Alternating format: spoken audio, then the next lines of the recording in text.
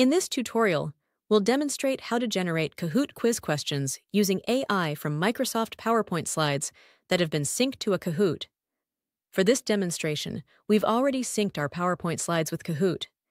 If you're uncertain about syncing your PowerPoint slides with Kahoot, we recommend viewing our tutorial on that subject.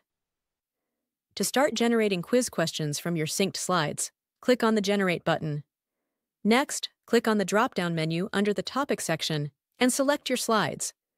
Under the Experience category, make sure that the quiz option is selected before clicking Generate. You'll then have the opportunity to select the language for your results, the anticipated skill level of your audience, your preferred tone of voice, and the number of questions you want the AI to generate. After setting these preferences, click on Generate. The AI generator will then create suggested quiz questions from your synced PowerPoint slides. You have the freedom to select the generated questions you like, or you can add them all at once by clicking on Add All.